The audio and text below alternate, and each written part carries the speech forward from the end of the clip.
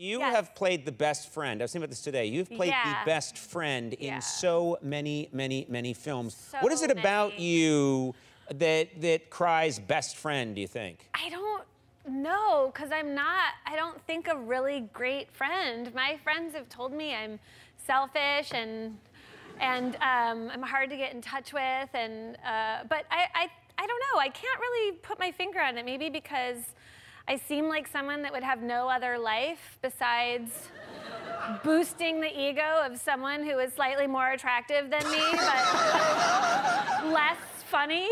No!